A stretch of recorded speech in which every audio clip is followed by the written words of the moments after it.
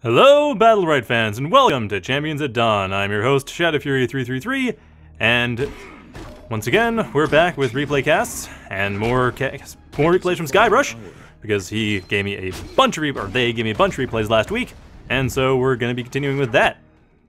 I mean, their games were quite good, and we still have players who are grade 12. Good grade.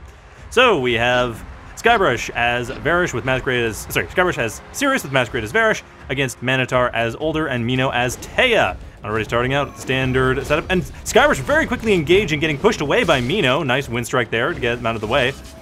Trying to Lunar Strike, but red team being very careful to avoid that.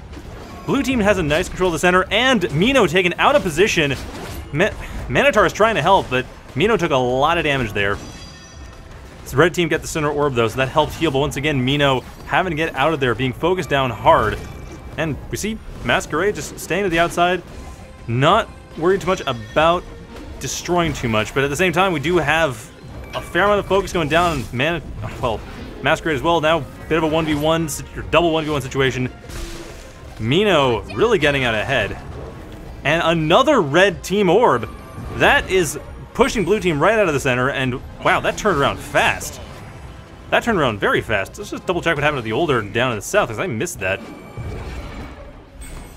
So right down in the south, I mean, we have Oldur and Varesh, Manitar and Mascarade going to the bottom, and yeah, Manitar just getting in there, throwing in a handful of shots, never really getting hit. Masquerade's always just out of range. Good hand of judgment there, but still, Masquerade's been always out of range. Manitar just able to control that space that much better. So at this point, red team with solid control of the center, although granted, they have gotten every single orb or every single rune, I should say, thus far, which is exactly what you want to do. In general, whoever gets the rune, they typically win. Not always, but it's a lot easier to win when you get the rune. However, at this point, Mino goes down first. Good kill by Skybrush, and Manitar gets the rune again, but Oldur's ultimate, it's not bad, but it is one of those things that's more of a combo set than anything else. So Oldur once again able to get the ultimate. What I'm kind of surprised is that Manitar, I'm sorry about the use of the character names. Anyway, I'm surprised about Manitar's play though, because Oldur has really good EX moves. Meaning throw out Sands of Time, and then EX Sands of Time just consumes it, deals a bunch of damage. The ultimate's a good combo setup, but without a teammate, it's considerably more limited. And now with the 2v1 going on here, time entering out the Hand of Corruption, but unfortunately that's not enough. Nowhere near enough damage, and Skybrush with the Astral Beam for the win. But yeah, that's the one thing about Oldur, is that Oldur's EX moves, especially, I would say Chronoflux is okay in this situation, but really, it's the Sands of Time combo, the amount of damage you can deal with that, and especially with the splash damage you can deal, that allows Oldur to really work well. I mean, granted, some good quicksands are going down, but it's just, considering the amount of ultimates that were used, the amount of meter, that was 8-ish meter that was used to set up a couple of combos that dealt maybe 20 damage. Especially when you take into account real health. Anyway, second game, and counter gets triggered for Skybrush. Another not bad. X-Strike got hit by the wall. That's a bit of a problem, and red team still out of the center. Blue team once again has that center. Good wind bomb. Ooh, nice try at the wind bomb X-Strike combo. A little bit of a range misjudgment there, but still not bad. And nice dodge with the Lunar Strike. Manitar keeping the healing going up, and red team once again taking that center orb. I mean, they kind of have the advantage on that, having two ranged-based heroes. That really helps. Dodging at the Lunar Strike though, but at this point, red team with control of the center. The orb should be up in just a couple seconds, and the rune just getting resummoned again. Blue team's going to take that, but now Skybrush out in the middle. However, getting stunned right outside the wall, so 1-on-2. Mino's still doing a nice job there, and very, very nice Celestial Split, getting away from the X-Strike. Good Astral Beam to weaken Mino enough to get Mino out of combat. Still, red team does have the control of the center. That is super important. They've still gotten every single center orb. Now, granted, blue team won in spite of that. But that's... Last game at this point... I mean, granted, blue team did actually take more damage last game. And blue team taking that center orb, their first center orb, or should say first rune their entire game. But, man, Mascarade inside of a 1v2 situation they do not want to be in, and about to go down Couple more boomerangs. Good Wuju there. But still, really having a hard time. Mino, however, getting taken out by Skybrush's Astral Beam, which is perfect. And a Lunar Strike to petrify and get that center orb once again. Skybrush and Mascarade pulling that back in. Mascarade, a little unfortunate they pushed forward as much as they did. And a nice stun there. However, that probably won't be a kill. And no, will not be a kill. But yeah, it kind of sucks for Mascarade they pushed forward so much. I mean, the thing with Mino is they had a decent approach for a while. It's just really those Astral Beams are the only things that really dealt damage. It's like that first Astral Beam right here, whereas just they were walking out of the way, but what could they do? They were not in the best position. And then near the end of their life, where it's a little late. But yeah, so it's just, they have their ultimates set up. They should have haste by that point. Oh, they already just used it, that's why, yeah. So really that was mainly Astral Beams in that Taya. Got a bit too close to Skybrush. And it's just, when those Astral Beams are on the table, there's only so much you can do. You really have to be careful about that. Granted, Skybrush can only move so much, but having used their ultimate, Mino had no way of tornadoing out of there. That was it. The ultimate was done, the meter was expended, there was no tornado, thus no escape. That's pretty much Taya's only real escape. Granted, haste isn't bad, but it's not like invulnerable, get me out of here escape on the level of basically any kind of jumping escapes. On a level of, in this case, Shifting Sands or Celestial Split. Speaking of which, another approach by Skybrush, another push back by Windstrike. And finally landing that Lunar Strike, it won't really amount to much. Red team not really heavily damaged, and Skybrush right in the middle of a 1v2.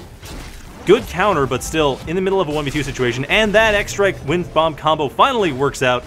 But another Lunar Strike Petrify and a steal. Nice center orb steal by Mino, and now Petrification coming in from, well, against Varesh here. But in both cases, blue team is just out of the center. Blue team trying to get back in, but Skybrush in another 1v2 situation, getting pretty much all the crowd control against them. Mascarade finally pulling in here. Good Wuju, but once again, blue team split up. And now we're in a double 1v1 situation. Skybrush probably going to throw out that Astral Beam as soon as the Petrify is over. Or maybe not. Ooh, good call on the counter there from Mino. And over to the north, essentially back to 1v2. Skybrush taking most of the heat here. I mean, Mascarade doing a bit, helping out, just reducing that damage, which is kind of what Mascarade they're supposed to do. Varesh, that's pretty much their game. Unfortunately, getting hit by the X-Strike, taking a lot of damage as a result. But a good hand of judgment. Bit of an ineffective counter, but even then, blue team still managing. Ooh, nice Lunar Strike. So small 2v1 against Manitar, who is very weak right now. I've noticed that Mascarade doesn't seem to shatter a whole lot after doing Corruption or Judgment. It seems to be shatters, like kind of empty shatters. I don't think... Yeah, I think it's just shatter. I don't think it's EX shatter. Really, it's a matter of speed. And ultimate coming out there from Mascarade, finishing off Mino once again. And this seems to typically happen. Mino seems to be just doing a decent amount of damage, and then it's just that one ultimate. And they don't have a tornado available. Actually, they did have a tornado available. They had lots of energy. But that was a reaction thing. That, I imagine, that's kind of tough. That one worked out really well. Mascarade was really put on the corruptions. I mean, you had, well, a decent amount of corruptions. I mean, despite red team losing control of the center, or gaining control of the center. Yeah. Oh, double. Okay, yes. Double ultimate would be the main reason why Mino died. The real focus there. Manitar not really dealing a whole lot of damage, but like I said, Manitar not using their EX moves. They were pretty much entirely focused on building up to ultimate, and that's it. Which is a little unfortunate, because Oldur with their EX moves is very scary.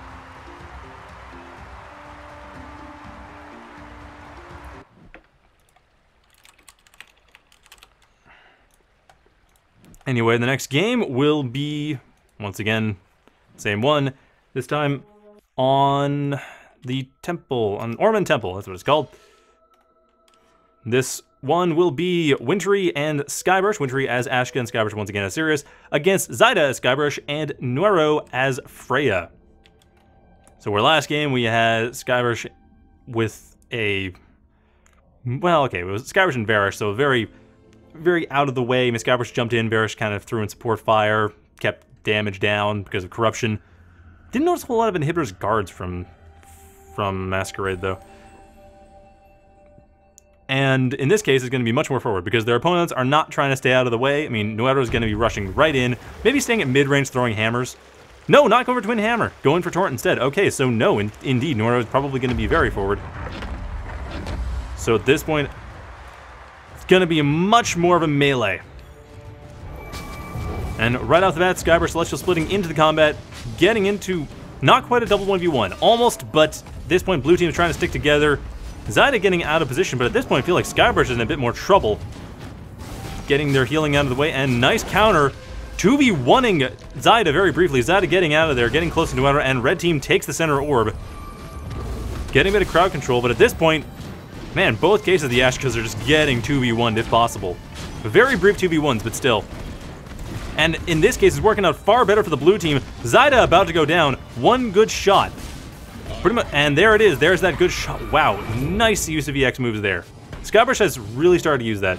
They haven't been using the Celestial Rift as much, EX Celestial Split. But they are definitely using their EX... Oh, that one right there. The EX Celestial Strike. Because that is awesome. 24 damage at range for a melee hero. Especially for one with as few mobility options as Sirius. That is extremely handy. I mean, we're seeing that thrown out all the time. Celestial Spit, nice, into a charged Celestial Strike, which is actually not that ideal, given that at this point, Nuero is doing a great job with their shields.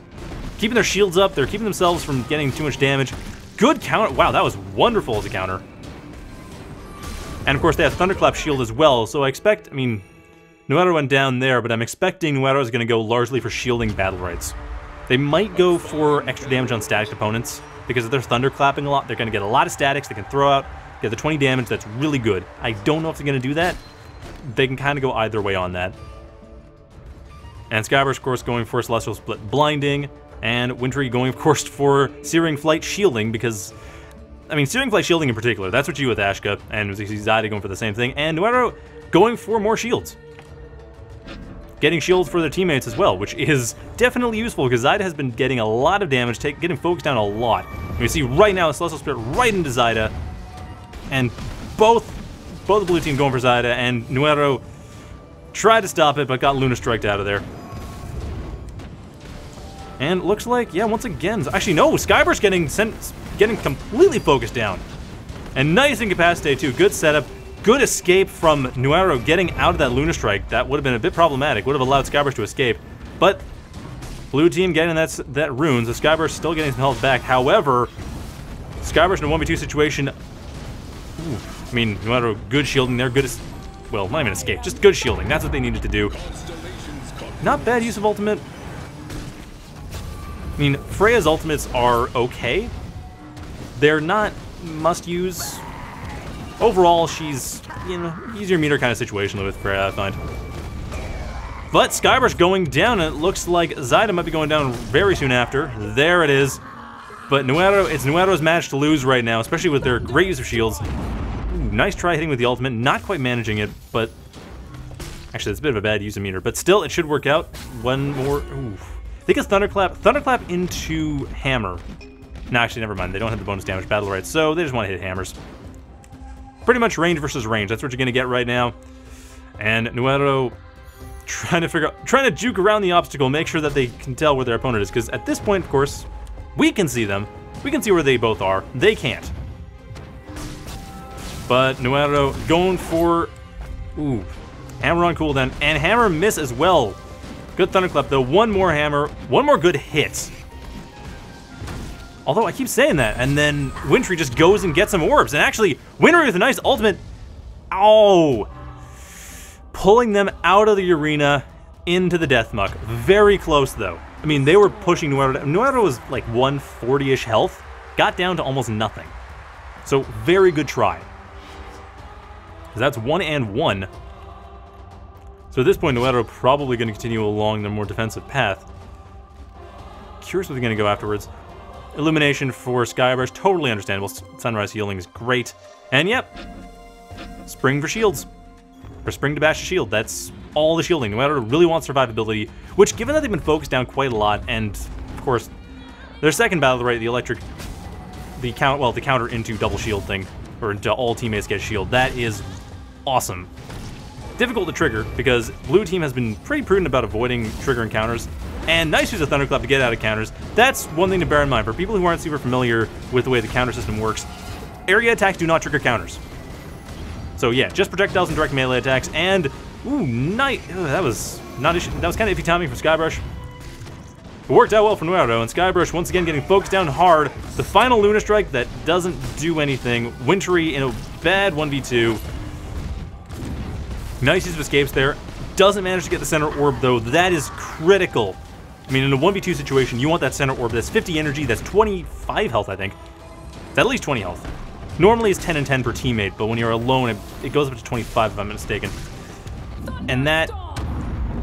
Ooh, a little late on the Searing Flight there to get out of the Thunderstomp, and that is 2-1 against. I mean, at this point, we've been kind of seeing that really a lot of it's coming down to blue team getting focused down. I mean, right here, we have like Skybrush getting focused, well, even earlier, right at the beginning, we had Skybrush getting focused down, and it was just blue team in general not as confident about the center. And then later, Skybrush gets focused down hard, loses half their health, and the center orb is taken by the red team, but really the fact that wintery was so focused on the center orb let Skybrush get all that damage, and that was it. And after that's 1v2, and well, of course that ended in a rather predictable way. So, I'm curious what's going to happen in round 4. I feel like round 4 is going to be... I also kind of wish that I wouldn't show round markers in this, because frankly it's spoiling the game. Kind of spoiling the game. I mean, spoiling the fact that there's more rounds, but I'm expecting, let's see here, we have... Alright, Skybrush going for the weapon charge speed. Granted, Sirius is 4th tier Battlerites, they're round 4 Battlerites, they're not... it's hard to choose, really, which one to go for. They're okay, but it's like bonus charge or bonus speed on charge. Like bonus charge time or bonus speed on charge. Bonus speed on charge is good. The entire point is you can rush in when you have a charged weapon. It's easier to run in with against enemies that are relatively quick. And given that we do have, I mean, like, they have Freya here springing around a lot, and that's, you know, spring in a haste. Kind of want to deal with that. But at the same time, once again, we have double 1v1s, Ashka flame walling, and that was actually Wintery's firewall there. So wintery coming ahead in that fight. However, Skybrush forced to retreat slightly, a little bit behind.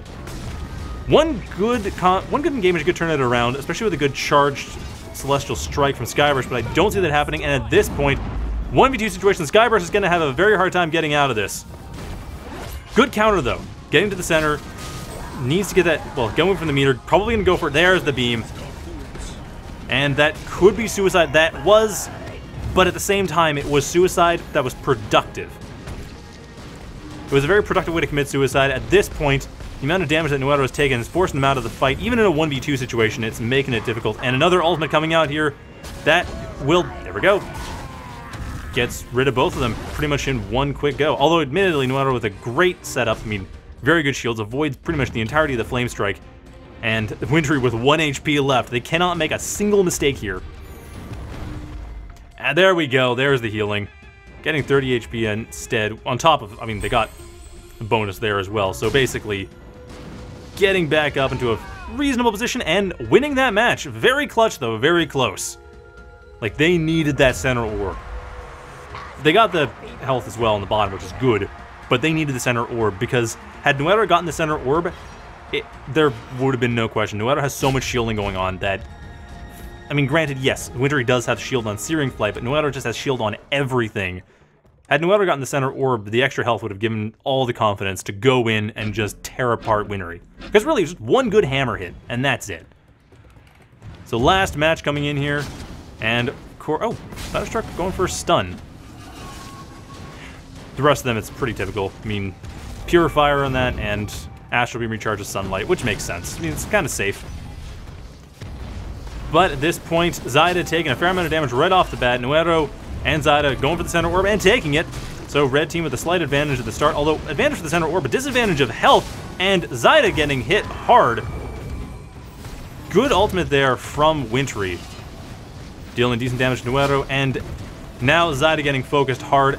2v1 on Xyda here. Good Lava Strike there. Good use of the Petrify, but that's still not going to be enough. And, ooh, nice Static Hammer. And it looks like Skybrush about to go down. Once again, it's going to be a fight between wintery and Nuero. Well, might be a fight between wintery and Nuero. Skybrush just getting for the center rune. That's what they want. They don't want to get into any real combat right now. And Astral Beam to win. Holy crap. That was actually kind of a turnaround. I mean, really, it was just small advantage right here, because right at the start, we have, like, Xyda going forward, shielding up. What happened? That was kind of weird, because Xyda should have the same level of shielding. Oh, no, the weakening wouldn't have mattered. Oh, I see, they missed that. So they got hit. So if you look at Xyda right here, right as the attack happens, so Xyda goes up forward, weakened, gets hit by Searing Flight, and then gets hit by a bunch of firebolts. So they got hit for quite a lot of just base damage, just standard M1s. That's all. That did the trick, and then of course near the end, but once we got focused down. But yeah, that was it. Really, just a small combo of Searing Flight and firebolts. So that was that. And that was a much more intense match, much better played. And next one is going to be, hey, another one with DembowStyle. Skybrush and DembowStyle. They made a good team that I saw last time. On the daytime version of the, where are you? The daytime version of Mount Eras. That's the map. Which is interesting, because it's probably the least center-oriented map. Because you have all the orbs here, like the health orbs off to the side. You don't really need to have the center control that strongly to take them. The energy orbs you need center control, but the health orbs, because of the way they're laid out, you don't really need to worry about. Actually, is this? I think this is day. So it makes it a bit easier to come back in this map. Whereas the last one we were on, it's actually the last Orman Temple's not bad. Skyring is one of the Skyring Day is probably the most center control focused map. But not this one so much, and center control, however, is kind of going to blue team. It's still pretty contested. Blue team trying to maintain focus here. Skybrush in a 1v1 situation with Pazoozoo. Oh, I should say, yeah, Pazoozoo is also playing Ashka, and Vihannes is playing Freya. So another Ashka Freya team, basically the same composition as last time. Different player, same composition. And Pazoozoo went for Twin Hammers. That is much more typical. Going for as much incapacity chance as possible. And nice use of the counter, though. And Skybrush going down right at the start. Vihannes taking a fair amount of damage, but managing to escape basically everything. Good escape, good Searing Flight against that ultimate. Good use of the Twin Hammers from Vihannes. And it looks like Red Team will probably take this. Pazoozoo's Firewall in a great position, but DembowStyle's Firewall a little bit too far behind. They don't manage to get Vihannes down, despite the 1 health. Vihannes staying alive. Gotta say, that was a really good firewall coming in from the red team, though, from Pazoozoo. Pazoozoo had a really nice, like, that just stopped DembowStyle from doing anything. That's really what firewall's for. I think what what DembowStyle was trying to do with their firewall was to prevent Vihannes from throwing a hammer. And Vihannes continued with the hammer build, the bonus damage, Celestial Split Blinding, and of course Shield on Searing Flight for both Ashkas, because that's what you do as Ashka, that's what Ashka does. So quickly joining the melee, Skybrush going in there, getting incapacitated out of there. No real 2v1 as a result. And DembowStyle being somewhat focused down, but nice juking, getting out of the way of the hammers. This point, both teams making sure that you don't get it. Well, okay, actually, DembowStyle starting to get a little bit focused down. More importantly, Pazoozoo getting really focused down. Skybrush making sure to keep the pressure on Pazoozoo. And just small amounts of damage here and there. It really is adding up for the red team. And now with Vihannes petrified out, ooh, DembowStyle hitting the petrified Vihannes dealt a little bit of extra damage. I mean, that was Firestorm, and it is a little bit difficult to hit on an opponent for the most part. So I can kind of see hitting the petrify. Did that ultimate hit both? Hang on. Yes. Oh no. Nice dodge from Pazoozoo there. Had to do the instant replay on that one because I was not sure what happened. And Pazoozoo getting killed before getting off their ultimate. This is a convincing win for blue team. And that was basically just a matter of chipping away. It's chipping away, chipping away, chipping away, and then finally with the ultimates. But even when the ultimates hit, it was mostly just, like, they had 70, 80 health before they hit. Like, the red team had that, so not really working too well. Vihannes, they just got both focused down really hard, just alternating between the two. So let's see what happens this time. Red team, I feel like Vihannes needs to really prioritize incapacitating as much as possible. It's a bit tricky on this map because there's only really this one wall here, but Skybrush is conveniently close to it, so Vihannes can get a couple hammers on those walls. That can work nicely, and there we go, Lunar Strike not hitting, so red team getting away from that, and focusing down DembowStyle hard. Nice firewall from DembowStyle to avoid a real 2v1, but still taking a lot of pressure, and that counter trigger is not what wanted to happen. And now Vihannes getting hit in a 2v1 situation. Does, oh, I think they, it's really hard to tell. It's kind of hard to tell when you're, no, it was definitely blue team that got that center orb. The blue flash, so yeah, that was another ultimate, hitting Vihannes hard. Forcing Vihannes out of there, good counter though. DembowStyle seems to hit the counters a lot. And the incapacitate, wow, that incapacitate combo turned it around. DembowStyle on the verge of death as a result of the incapacitate into ultimate combo. Granted, that was without static too, so we're not even at 60 damage, but nice astral beam finishing off Vihannes and Pazoozoo. I think they're trying to build up to that ultimate. There is the ultimate. There, once they get the targeting right. No. Are they gonna go for it? I'm not sure. I feel like they're not at, no, I don't think they're sure they can actually pull it off. And, ooh, a little bit late. The Searing Flight finishes them off right before that ultimate can come off. Man, I noticed it's like Pazoozoo clearly wanted to have that ultimate go off, but just, I think they were waiting right for blue team to be in a nice line, which happened a couple times, but very briefly, and there was a lot of pressure, so I can totally understand. Oh yeah, also Vihannes going for some shielding, switching over to the shielding, because they're getting a lot of pressure, so it makes a lot of sense. And DembowStyle going for more healing, Pazoozoo going for more damage. And once again, Skybrush with the light speed Battlerite. It makes sense when you have melee. I just feel like Skybrush is focusing so much on using Celestial Split to close the distance that, I mean, light speed isn't a bad idea, it's just, I don't know how it'll come up. And not the best counter timing, I'm afraid. Pazoozoo still taking a lot of damage, but Vihannes is able to incapacitate out DembowStyle. Not turning it into 2v1. Ooh, nice Storm Vault. Did not manage to hit, but that was, Vihannes had the right idea. Because at this point, red team just needs those 1v2s, or 2v1s rather. They need to be focusing down, and DembowStyle getting a lot of focus, but Skybrush has more damage. Actually, never mind. DembowStyle taking all the damage, no ability to escape, and Vihannes nicely done. Nice, well, nice jumping out of there, getting away from the Lunar Strike, but does get hit by the ultimate. However, that ultimate does hit. And another ultimate hit on Skybrush, so Skybrush getting hit by all the ultimates. Ooh, did not make the incapacitate count. And good EX Celestial Strike takes a bit of damage, but Vihannes getting that orb and making up for all the damage, and then some. So Vihannes with a nice spring to escape that. Good counter as well on static. Oh, the static on top of that. Oh, that would have been such a perfect... Wait, that static, that would have dealt 60 damage, wouldn't it have?